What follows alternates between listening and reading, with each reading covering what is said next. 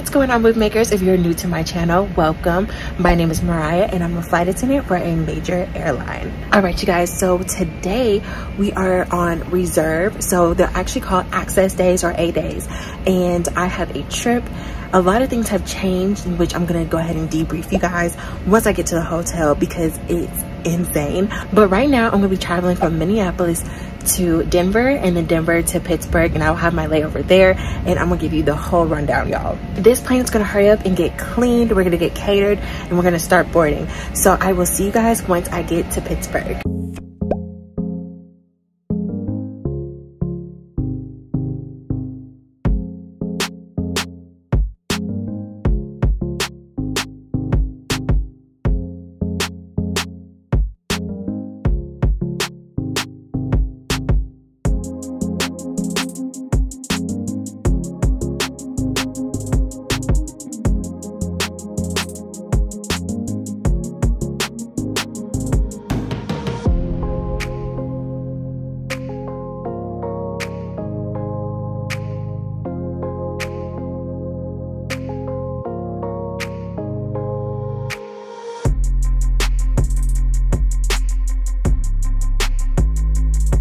What's going on, move makers? I have made it to Pittsburgh. Oh my gosh, you guys, I didn't get to my hotel until 12:30, 12:35. I'm so tired. I literally came in, took a shower, and jumped in the bed, y'all. It took us so long to get to this hotel. It's like almost a 25-30 minute drive because we're in the city of Pittsburgh, and it just took forever. But we finally got here and I was just like, yeah, I'm done for tonight. So let me tell y'all real quick about what happened on my access days, because I am on a set of 3 days, and the first day I was just on airport standby. So I was there from 6:30 to 10:30, not doing too much, and I didn't get called for a trip, so no problem. I went back to my Minneapolis home, and then on day 2, well, really that night, I had got a notification that I was gonna get a trip. And so I was like, okay, cool, looking at the trip. And it was in a way that I could potentially deviate from a deadhead that I had and stay in Atlanta and be home a lot sooner. And I was here for it. Then I get a call at 1 o'clock in the morning stating that I'm getting another trip. And they completely took me off of that trip that I originally had. And they gave me this one. And I am just like, what is going on? Now, I don't mind doing multiple legs. I don't mind doing night trips, red eyes. It's not my favorite, but I don't mind it. I'll do it. But the thing is that I am getting flown in on my off day. So you're like, Moriah, what does that mean, flown in on your off day? Well, you guys, I am literally flying back from Atlanta to Minneapolis. That's one of my legs. And I'm getting to Minneapolis at like midnight, like 12:10. So technically that's going into my off day.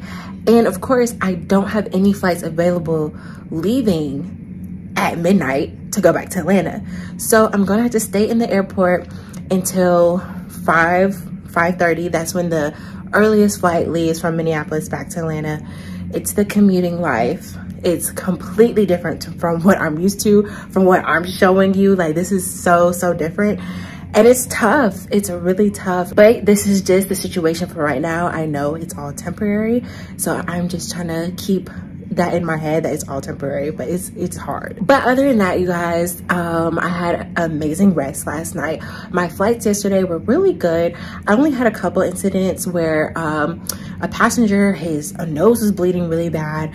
One of my girls, she took care of it and like he was good to go. But you know, that's really nerve-wracking because especially she was talking about how much blood it was. I was like, oh my gosh, it's like crazy. But he was good. Got him a nice little snack, a nice little soda, and he was good to go. But my other flight from Atlanta to Pittsburgh, it was bumpy, y'all. It was a little rough. Like, our captain already showed us what the weather was looking like, and he was like, look, we're not gonna go through that. We're gonna go around it. I said, I agree, let's do it. But it was still bumpy. So we're doing service, everything's going well, cool, people are sleeping. And then the captain calls and he's like, look, y'all, like, flight attendants need to go ahead and sit down because it's gonna get rough and we're gonna discontinue service. Honey, some people were just not having it because they were like, where's my Coke? Where are you going? And I'm just like, we have to sit down. This is for our safety. It's not that we don't want to serve you, but we don't want to be flying across the aircraft if we hit turbulence. Like, no. So yeah, some people had like a little attitude about that, but that's just how it goes. It's because of our safety, and that's why it's important when you travel to have a little snack bag. I see moms do it all the time with their kids. Like, they have big old Ziploc bags with snacks and everything. So, you know, if you could do that, just grab a little couple things before you leave. That is very ideal, because sometimes that will happen, and unfortunately service will be discontinued. But other than that, you guys, I am just about to get ready to go ahead and report.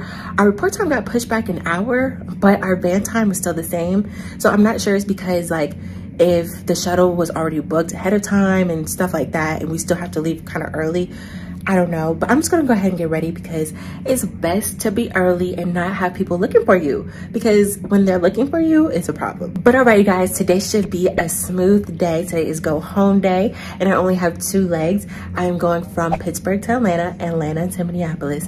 The only thing that's gonna be rough is trying to kill time before my flight, going back and commuting to Atlanta again. But we gonna figure it out. We got Netflix. I got my laptop. We gonna figure it out. All right, you guys, I will see y'all once I make it back to Minneapolis. Move makers, real quick, I just got a call from my flight leader. She let me know that our shuttle time did change an hour later. So I'm like, oh goodness, I can really take my time and just relax, edit, all that good stuff. So I'm so glad that now we don't have to report like 2 hours early to the airport. Like, that would be crazy. So I'm so excited for that. But again, I will see you guys once I make it to Minneapolis.